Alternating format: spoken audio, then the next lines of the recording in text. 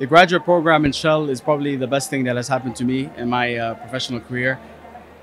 From A to Z, the framework that Shell has put together has made me develop into the professional that I am today.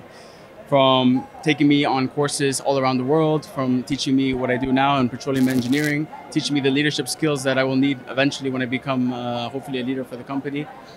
A to Z, the company has covered everything that I would wish a company to give me. The Web Summit coming to Qatar or coming to the region is a great thing.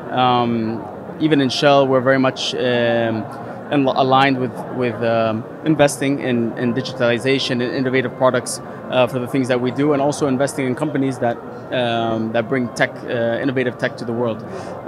For me, as a Qatar Shell well engineer, we do use a lot of digital products in the work that we do. It's part of our framework. It's part of the way that we work.